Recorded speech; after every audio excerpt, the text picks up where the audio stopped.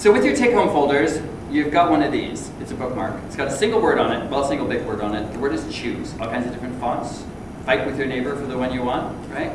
And what I want you to do is I want you to figure out if I could give you 2 hours, 2 free hours, that you could not use to do work. You couldn't do homework, you couldn't do schoolwork, you couldn't go to work, you couldn't organize your work. 2 hours to do something that you loved. 2 hours for joy. What would you do? Who would you choose? And I want you to write it on that. And then I want you to send me an email telling me about it. Because there's power in sharing. There's power in saying something out loud.